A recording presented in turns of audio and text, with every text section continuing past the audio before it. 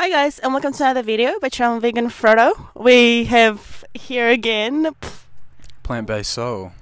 check him out on YouTube, and we were talking about families and how our decisions of going vegan affected our family, how our family really reacted to that and all that kind of stuff. So how was it for you, Joshy? For me, I'm the only vegan in my family, so when I first went vegan, there was obviously a pretty crazy reaction to my parents, especially my mother. They were a bit worried. They weren't really educated on it, so they were obviously like, oh, is he going to be okay and stuff.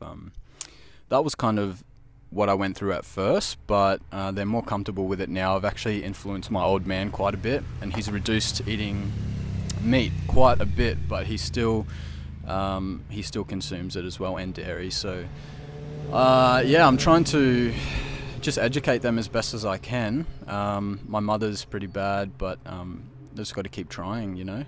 Like, family's really hard. They think you're just going through this phase and stuff, and like, yeah, you're just doing another one of those things that you normally do, you know what I mean? Like a diet or something. Yeah. They're used to all that. Yeah, exactly.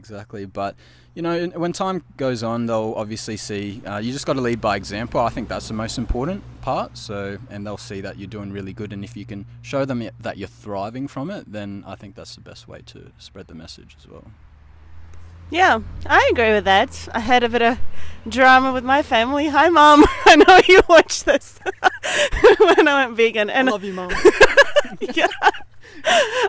But yeah, even my grandma still freaks out at me when she she asks me if I'm still vegan, and I'm like, yeah, I still am, and she freaks out. And every time when she asks me if I'm still vegan, she keeps on, so does it mean you still don't eat cheese? Does it mean you still don't have milk? And I'm like, yes, this is part of being a vegan.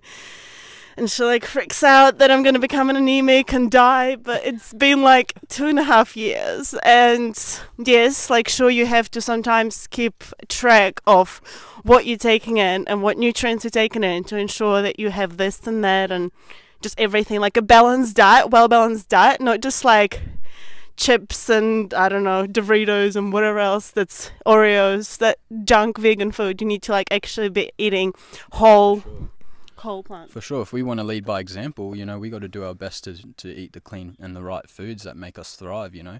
Like, if we want to influence them and to show them that we can thrive off it, then we need to do it the right way. So you still got to eat clean, still eat well.